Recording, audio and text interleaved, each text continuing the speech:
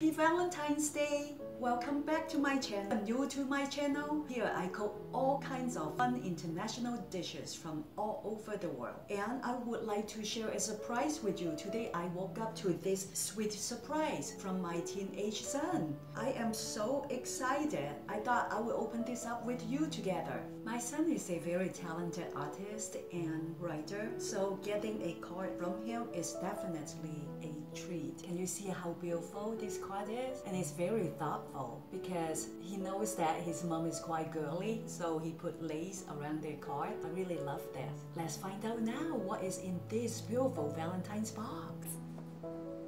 Very heavy. Is it gold? Better than gold. They're kisses. I love kisses.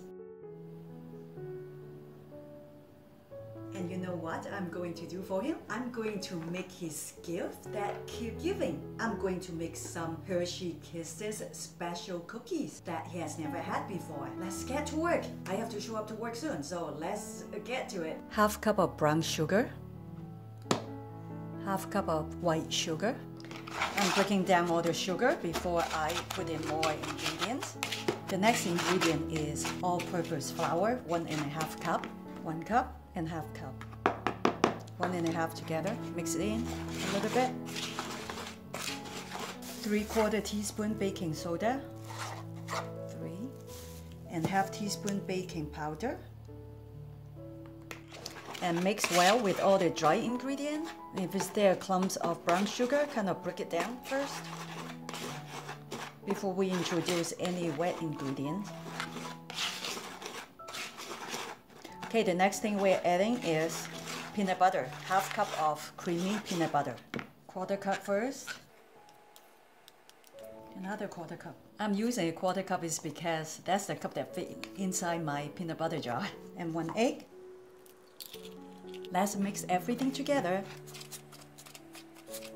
before we bring in the melted butter or softened butter. Okay, time to bring in the half cup of softened butter.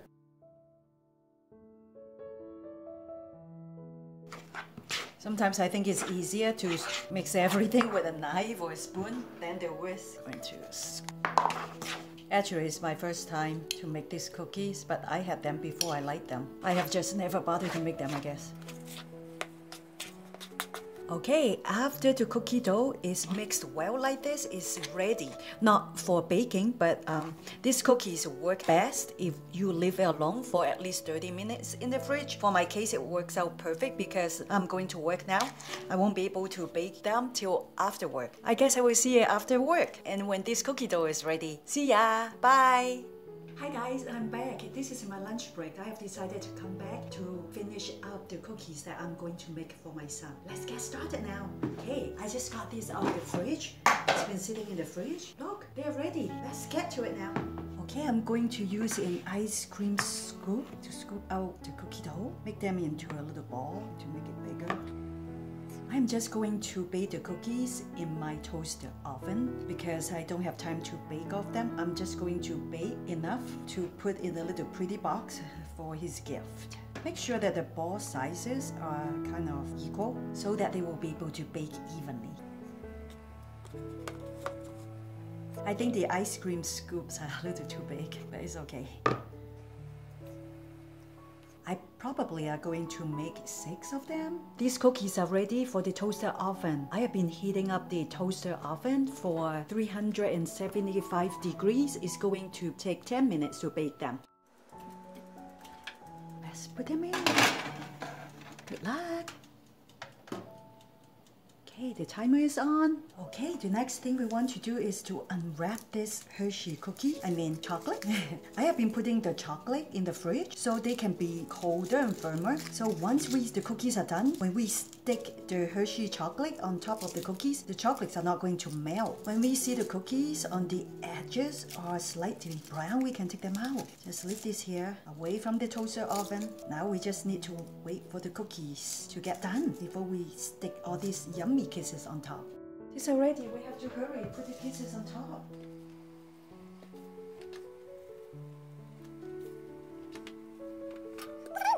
And let's cool them off on a cooling rack. these cookies are done. Well, originally I was planning to bake only 6 cookies, but I gave in because I wanted to try one to see what it tastes like. So here you go, there are 12 of them, and it's time to taste.